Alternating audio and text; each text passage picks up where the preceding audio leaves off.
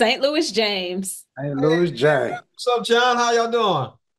We're doing so good. I, Yeah. I love St. Louis. My best friend is married to a guy from St. Louis. So at the wedding, I don't know whose suits were more popping. It Y'all was step out. it was a fashion show. Y'all step.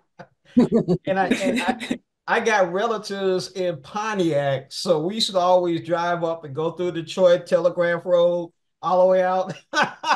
Straight to Yaktown, huh? Yeah, yeah, 8 mile, 9 mile road, always. Yeah, love it, love it. But you know what? Let's talk about this mystery series you got on BET's Plus, Diarra from Detroit. Today I have the star and creator, Diarra Patrick, and I gotta watch out for Diarra. John. Yeah, Diarra, right?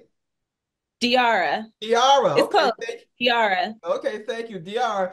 And John Chaffin, if I catch you at my house at 3 o'clock in the morning, I'm going to John Wick on you, man. That's all I got to say. Diarra, let's talk about the series and how you got started. Oh, wow. I got started, I've always been sort of writing and acting, even when I was a kid growing up in Detroit. But when I came to LA, I was acting. And it was funny when I would go out for pilot season or something, I would read the scripts and I'd think, I have notes. Like, I think, could I change this a little bit? And so that was kind of revealing my calling was to really do both. And I eventually surrendered to that and started writing as well. And it was a long journey.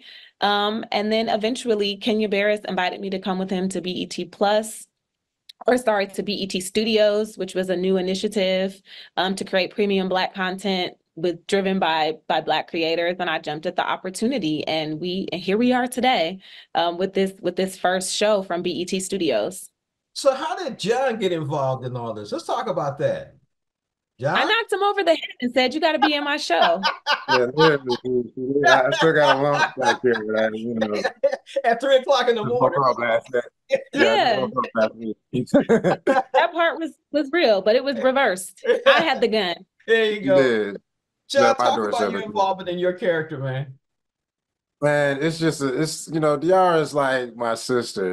We did Perry Mason together, and she hit me up after that and was like, John, we gotta work together again. And I was like, look, I'm jumping off whatever bridge you jumping off of. So just let me know. And and everything, the stars align and it worked. And the character is one that I really am excited for the audience to meet because what's on the surface is not necessarily what's below. You know what I'm saying? You really get to see this man evolve and show who he truly is on the inside. I'm a thug with a therapist. You feel me? So that lets you know that there's a lot going on than just robbing folks at 3 in the morning. But yeah, she created a very well-rounded Renaissance man that I was grateful and blessed to bring to the screen. Which is interesting because Diarra, I'm going to talk about that date and how you got ghosted. Because I'm looking at the beauty salon scene. I said, you know what? I think a lot of sisters are going to relate to that. Talk about that. Mhm.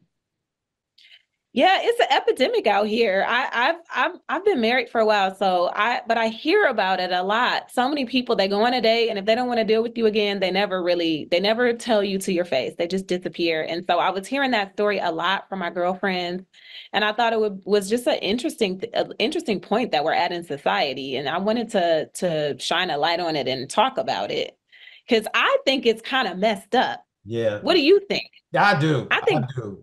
I think the young folks are so used to it. They ghost their jobs, they ghost their friend, like they just ghost. But I come from the generation where like, shouldn't we have a conversation? So I thought it was an interesting thing to shed light on and get people talking about. I thought it was interesting too with the little kid who didn't realize he was fighting for love. I really like Mm, that. I actually enjoyed that scene because yeah, he's a young man of it's maybe what fifth, sixth grade, and here he is yeah, fighting for this young lady. Talk yeah. They're about that. seventh graders. I have a nephew, and he sent me a picture once of a girl at his college, and he said, "Auntie, have you ever seen a more beautiful specimen?" Mm. And it was just something about, I thought that's so poetic. I mean, her boobs were enormous. So I was like, okay, okay, Joe. But I just took that away, this like it was so romantic the way that and poetic the way he put it. And knew I wanted to put that in a character's mouth. And I found the opportunity in this pilot script. I'm sorry, I'm laughing so hard. And John was laughing so hard when you said that. It's so poetic, right? We know, yeah. We know that's a beautiful specimen right there. Good God. Yeah, I'm looking at her eyes and her smile, and then I'm like, okay, I see what's going on here. So, John, I got to ask you that question. What Mm-hmm. would you say to these brothers out here are ghosting our sisters? Man, just be 100. Just keep it, you're not gonna lose nothing, you're not gonna nothing's gonna happen to you. Well, hopefully nothing's gonna happen to you. Let me not Yeah. crazy.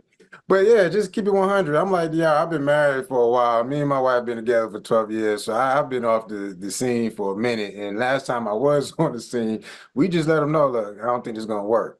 And I feel like it's just easier, smoother. People can kind of move on with their lives. But yeah, just be 100, treat them like how you want. I don't think any dude wants to be ghosted either.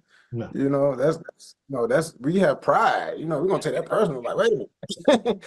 You date was wrong. How much? You going to at least text me back? I'm gonna start with you first, Diarra, and you, John. What do you want the audience to take away from this? Because I enjoyed what I saw. Oh, thank you. Thank you. I am really big on entertaining. I really want people to be thoroughly entertained. I want people, I mean, I'm a mom. John and I, our boys are 2 days apart, right? They're both 3. And at the end of the day, you have that 1 hour to sit down with your spouse or your partner or by yourself and watch something and drink a glass of wine. And I want it to be engaging. I want it to be funny. I want you to have something to talk about with your girlfriends over brunch. So that's the very first thing. If people get, like John is saying, a little more invested in these portraits of people, of these Detroiters, that would be really a beautiful thing too, because I did try to craft these characters like onions where there's, more and more to peel back and hopefully reveal about the human experience. Yeah, I piggyback on that. Entertainment is what we do. So first and foremost, be entertained. Just enjoy seeing this beautiful Black woman on the show, leading it. You know what I'm saying? Creating it. And then all of these other beautiful melanated people. On our screen, gracing it and doing it justice, you know what I'm saying? And then see yourself in these characters and then talk about it, tweet about it, have fun with it. At the end of the day, it's all entertainment. So hopefully nobody walk away feeling too specific about it. Did we? Been talking about BET's Plus, Diarra from Detroit. All I want to know Diarra. Diarra. That's the other thing I want people to take away from the show. Diarra, how to pronounce my name. Diarra.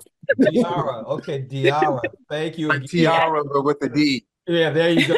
Diarra. I just want to know, does Mofo's Chicken, do they do Grubhub or DoorDash? Listen, maybe that'll be my new business venture. We have to get a real Mofo's going in every city in America, every shopping mall in America. It's not real. It's so funny because there's a restaurant in Detroit that used to be called Mr. Fofo's, which is what I had named it after.